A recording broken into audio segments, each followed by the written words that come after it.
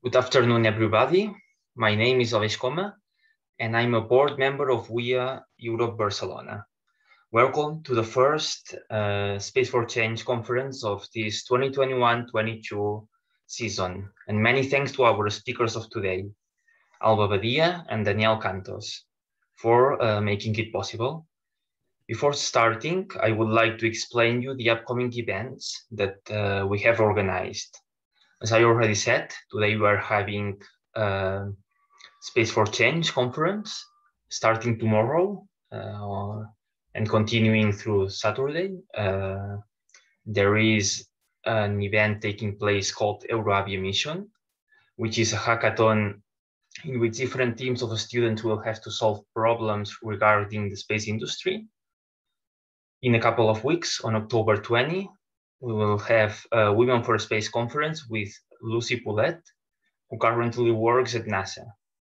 In November 17, we will have another Women for Space conference with Laia Rivas, as well as our first workshop, which will be about the design and development of small satellites.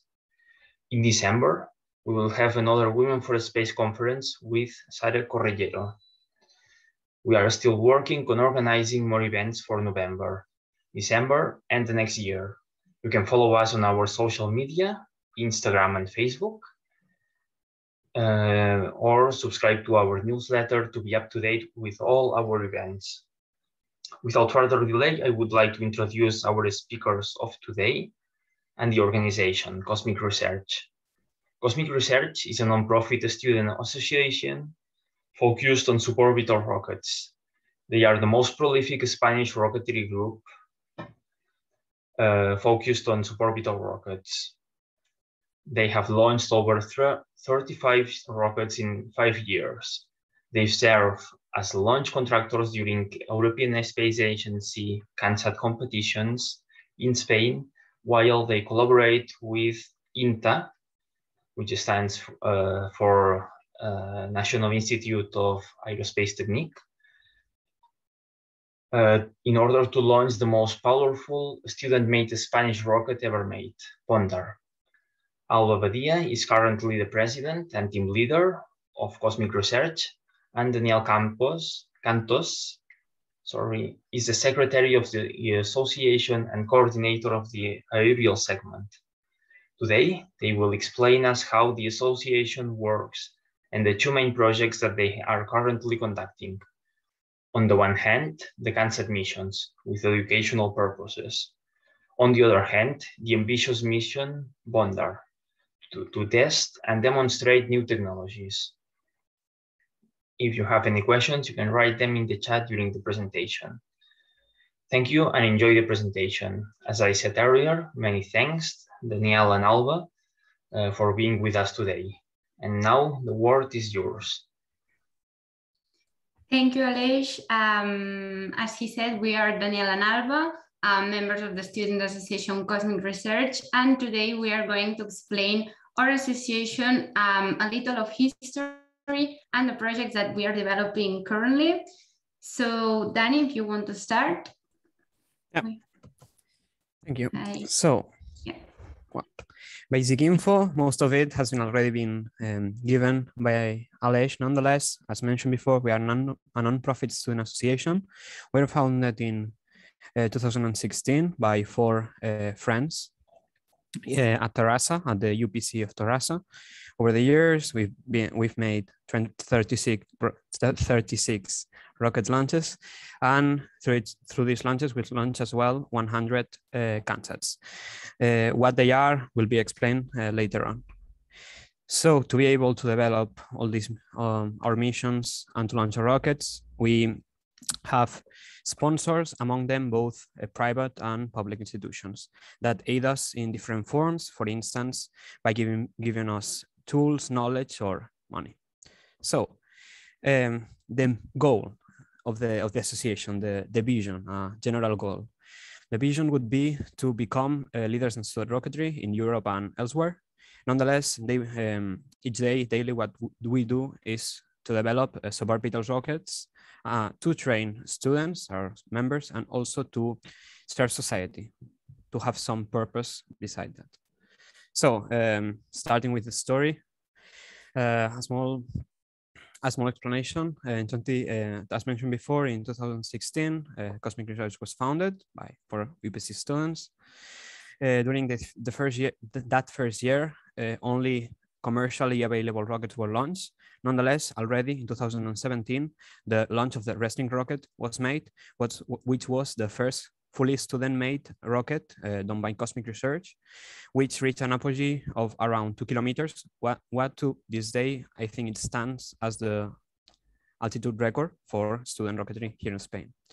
So in 2017 as well, we took part for the first time as launchers in the CanSat competition. Alba will explain later on what do these competitions consist on. And the CanSats were launched via a modified kit that was called Ansari. 2018, CanSat competitions were hosted as well. Nonetheless, we were contacted by ISA, not only to participate as we did as launchers in the Spanish competitions, but also to participate in a bid for the CanSat Europe hosting offer. Although a lot of effort was put into it, at the end it was not chosen. Nonetheless, having been selected for such an important bid is nonetheless an important milestone. In 2018 as well, the project Bondar actually took off with basically theoretical developments. In 2019, and to serve the launch of this Bondar rocket, the development of the Nebula series of solid propellant rocket motors was made, which consisted in 3 motors and 5 hot static tests of, as mentioned before, fully student-made motors. Nevertheless, in 2020, last year, we established a firm contact with INTA, which nowadays aids us in our Bondar project, which allowed us to put the Bondar project into more into reality and to, in a sense, restart the mission, start working even harder, which brings us to this day.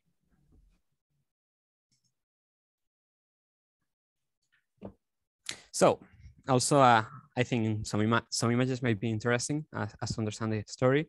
On the left, that'd be Valentina, modified kit that was launched in 2016, one of the first, if not, I think the first rocket of the association. On the second image, that's the flight of Resnik, a drone view of Resnik's flight up to, as mentioned before, 2 kilometers. In 2019, there's an example of one of the rockets used for that year's CanSat competitions. 2019, the statics test of the Nebula 3, the final motor of the Nebula series. And finally, in 2020, there's an image of the maiden flight of the Christie rocket, which today is the main workhorse for CanSat to launch CanSats for the CanSat competitions. So currently we are developing 2 different missions. On one hand, the Bondar mission, and on the other hand, the CanSat mission. Starting with the CanSat mission, I think that first we need to explain what is a CanSat competition. These are competitions promoted by ESA, the European Space Agency, and here in Spain are organized by ESER Spain, the education office of ESA in Spain. And in this competition, the students between 14 and 19 years have to develop mini satellites, CanSat satellites. And these satellites, in order to be to evaluate the performance of these satellites, they need to be launched to an altitude of approximately 500 meters. So here, so we provide these launch services since 2018, as Danny mentioned before. We've been designing, building, and operating rockets that are capable of launching CanSats. And here you can see some our main customers, ESER Spain, la Generalitat de Catalunya, and the Planetary of Pamplona. Here you can see the rocket that we designed for the CanSat competitions of 2020. The name of the rocket is Krista. Fun fact is that we name all of our rockets with name of female astronauts.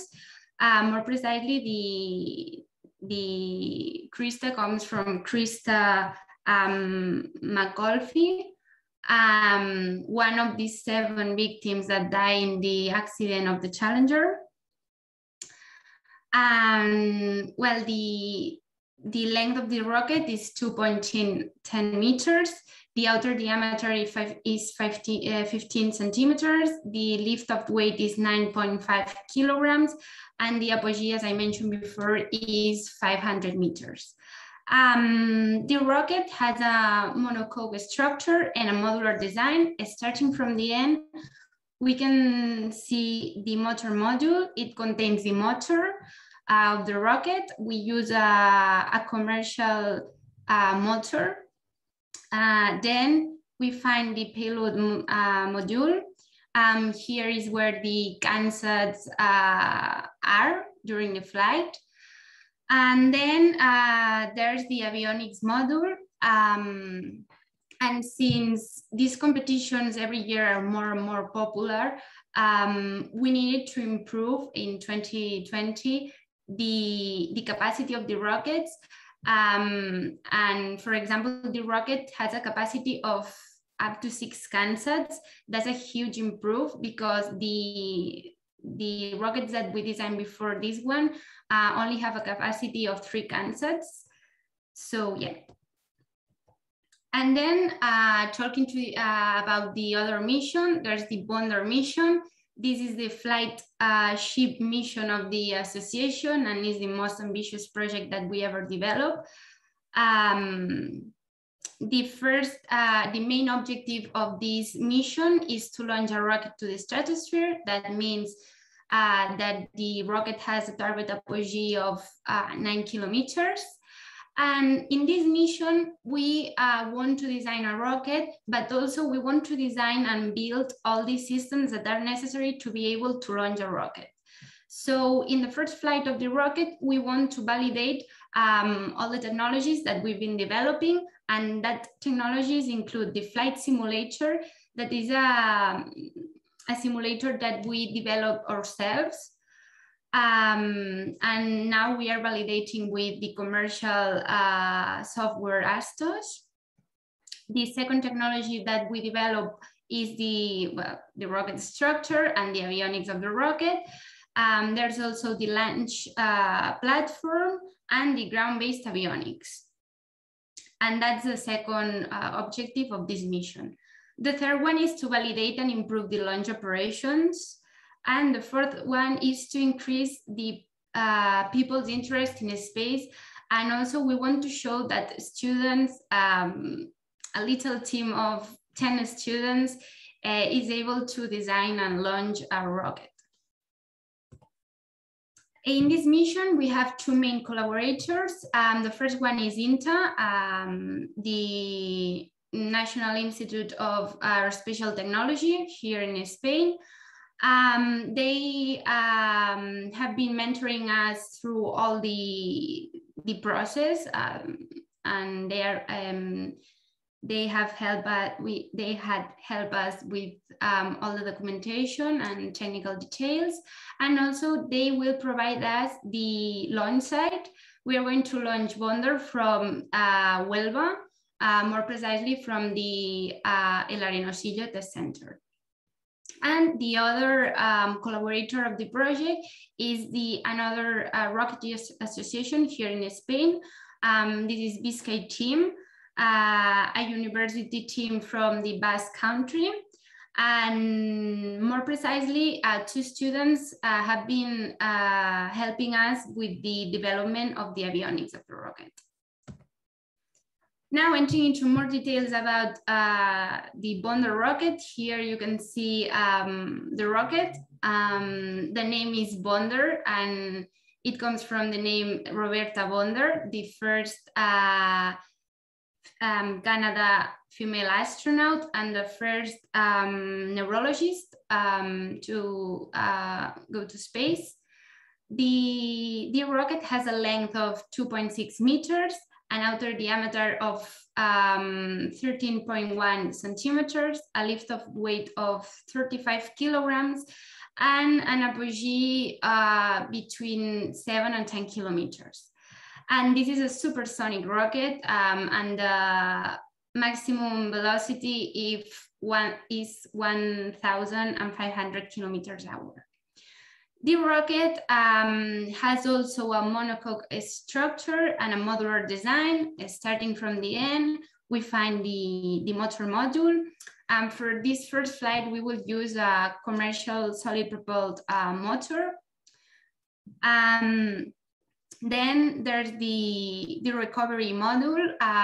This module contains all the recovery items, the parachutes, and other items that we need to recover the rocket. There's two parachutes, the drogue parachute and the main parachute. And the last module is the avionics module. It contains all the electronics of the rocket. The avionics has two, two objectives. Yeah, the first one is to send back data. For example, GPS data, and also it commands the separation between the two models. The separation is here between the avionics module and the other two. And that is to allow to release the parachutes, basically. And the main characteristic of the rocket, or the most interesting characteristic of the rocket, is that the rocket is a prototype of a sounding rocket. A sounding rocket is a rocket that has a space dedicated to a payload. And this payload can be, for example, an experiment that needs altered gravity conditions, microgravity, hypergravity, conditions that are given during the flight of the rocket. So in the first flight, this space will not is not going to be used, but we hope to use it in the future. And the space is here, and is space for a payload up to 0.5 kilograms. Here you can see some photos. In March of this year, we went to the launch site to perform different tests. And here you can see some photos. Here there's the Bondar rocket in the launch pad. Here it is also in the launch pad, but this is the Resnick rocket. Here there's the I don't know how to say it. There's the box that we will use to transport the rocket from Terrassa to Huelva, and then from the hangar to the launch site. Here there's people working on the optronico. This is where the ground system of the avionics is put it. And then here there's two members of the team in the control room. And thank you very much for attending to this to our presentation. We are very happy and we hope you enjoyed. And also we are very thankful with the organization of the event. Thank you very much for giving us the opportunity to come here to explain all of our projects. And here you can see all the sponsors that we have this season. We are very thankful with them also.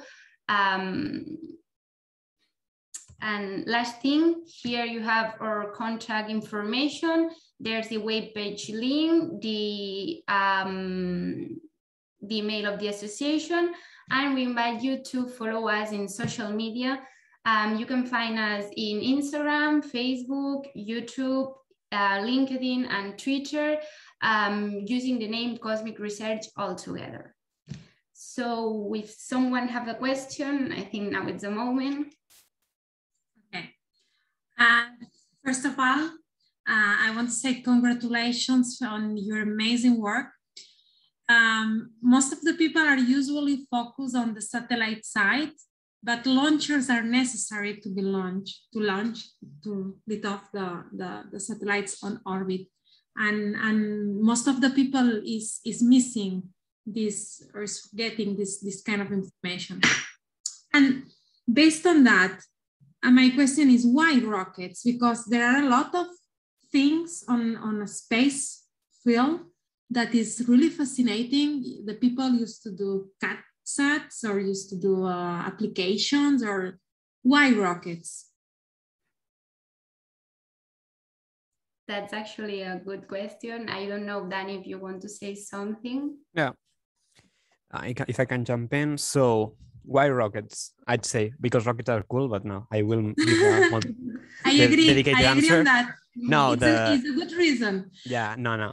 This rocket was conceived as a prototype for a possible future bigger rocket that is capable of allowing investigators to put their payloads into to develop some hypergravity during the ascent part, and also in gravity during the apogee, to develop some kind of experiment and other such things that may be interesting for investigators. That was the main objective of the rocket. Nonetheless, I'd say also that rockets are one of the, I'd say, most could say it,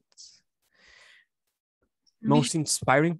That's my opinion, no, but I do believe it's one of the best ways to inspire. Also, as mentioned before, one of the objectives of the association is also to transmit this love for space, and I do believe rockets are a great way. Satellites as well, but nonetheless, rockets do have this, in my opinion, again, this capability, this characteristic that may be better for these purposes. I don't know. If I can add something, in my case, why rockets? Because I found them amazing. They are the only vehicle that are capable of sending us to space. Mm-hmm. So for me, are incredible. Okay, thank you. And based on that, which is the next step after the launchment? You're talking about the launchment of this prototype, this rocket, and which is the next step for the association? After that, what will happen? Well, I think Danny answered this question a little bit. But the next step is to gain experience with this launch and to continue designing and building more powerful rockets until we reach the space. Okay. And yeah, and if it's possible for us to serve society, having a space for experiment or something, we will be very happy. So that's the next step, I think. Danielle, do you want to? No? I completely agree. I'd say go bigger. If possible, go bigger. Always. Perfect. Do you think, do you have in mind to create a startup or a commercial product based on this work? As mentioned before, this at the end of the day is a prototype. So for this specific prototype, it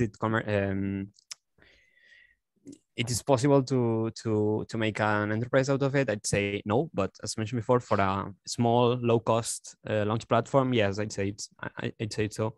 For maybe smaller investigation teams that may not have the money for bigger launch platform, I'm thinking, I don't know, Rexus or such, I'd say that'd be an option, a market there. Nonetheless, that's not our main focus, I'd say that we, at the end of the day, we serve society, we try to improve our knowledge and to build rockets. So commercialization as cosmic research, that's on the objective. At the end of the day, we are a non-profit.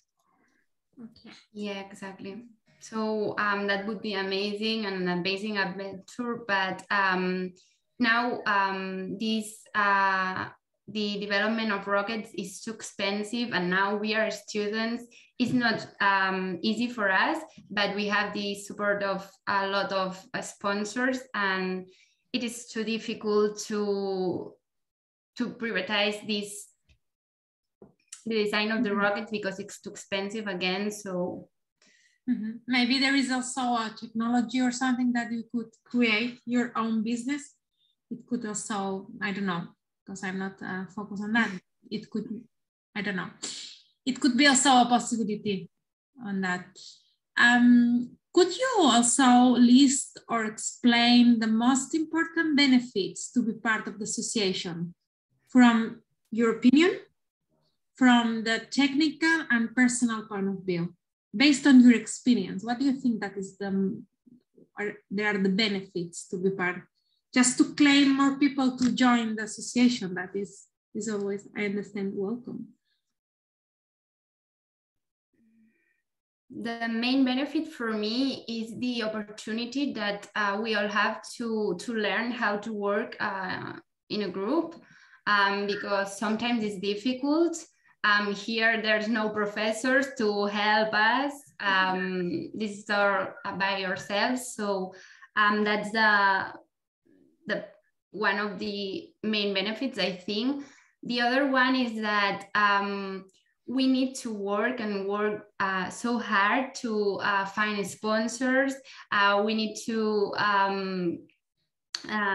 think publications to be able to attract people. It's like creating a little company, but without doing it. And I think that gives us an experience that other students don't have. So that's the main benefit, I think, for me.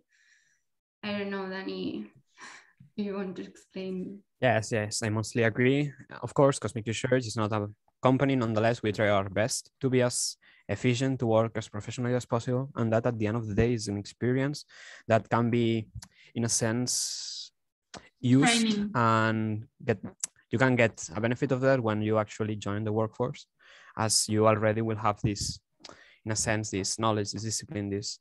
And I'd say as well, from the personal point of view, of course, these projects are personally fulfilling, at least, and they are a great way to use the time, because again, although university is difficult, there's times when you want to put the knowledge into practice and you want to feel fulfilled while doing it, not only filling up the exams, filling up problems, but to actually see something that you built with your efforts, in a sense, without your blood and tears, if you want, actually made it to, in the case of CanSats, to fulfilling its mission and releasing those CanSats. In the case of Bondar, well, if hopefully to reach the stratosphere. I'd say that's also great. It's a beautiful project and really inspiring. And I think that if you can, I don't know if you're involved in some kind of activity for diffusion or mentoring young people, younger than you, but it's really an inspiring project, and I want to congratulate for this amazing work. And just last question from my side. How do you value, it's like a general question about what do you think about, how do you value the aerospace sector, both positive and negative, on the impact on the society? Because when you, I don't know, maybe you are so young, but when you have been working in space for a long, usually the people say, why you are spending so much money to go to the moon, or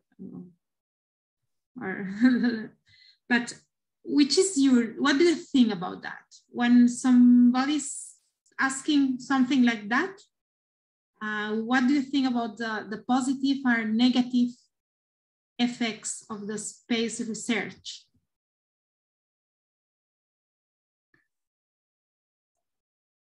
Danny, if you want to. Do I jump in? Yeah, no problem. No, I want to jump in because actually that's a question. Actually, why do we go to space? When I talk with people that maybe involved with, which may not be that interested in space as we are. Of course, I'm biased, and I think we all are.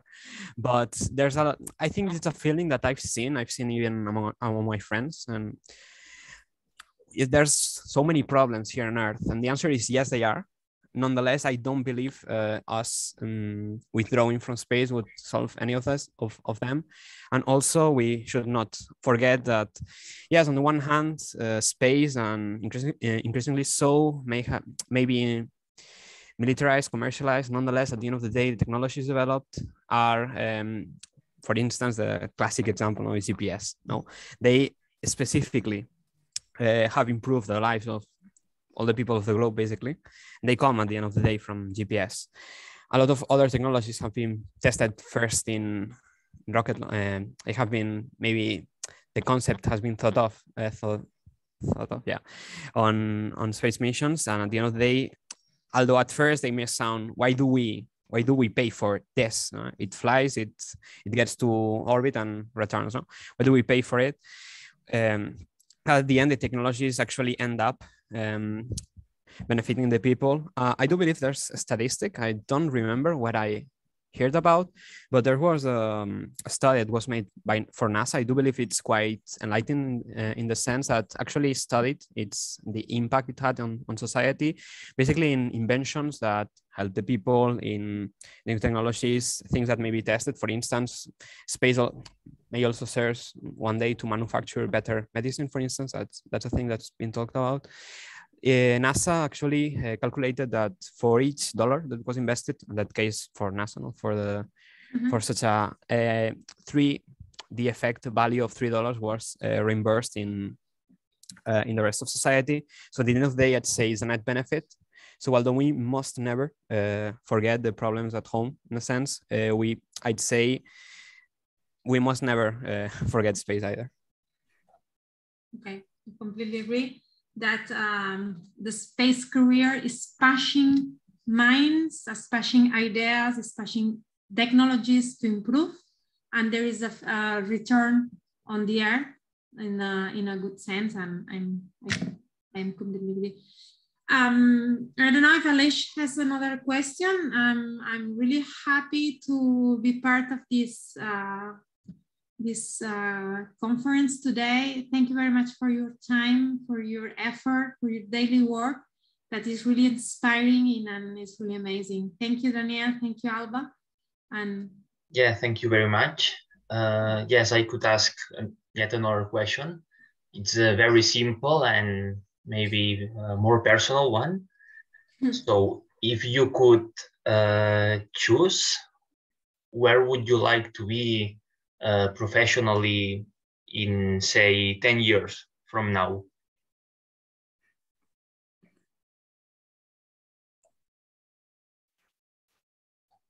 Do I jump in first? Yeah. Okay. Yeah. That's a good question. That's a typical question. Where do you see yourself in, I don't know, 10 years, 20 years, 2 years? There's always variance to that question.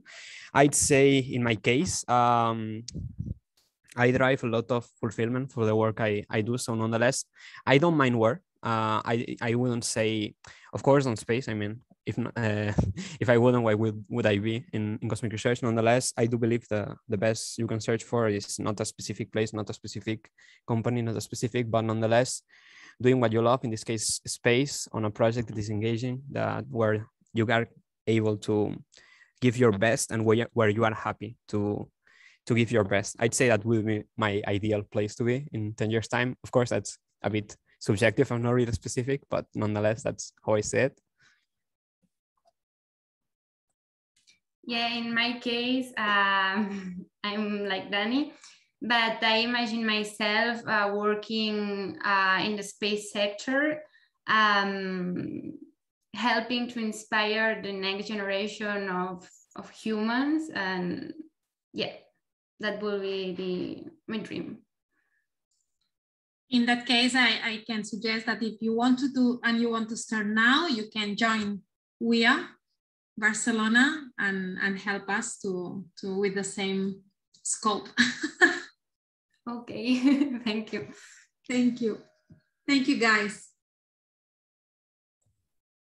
More questions?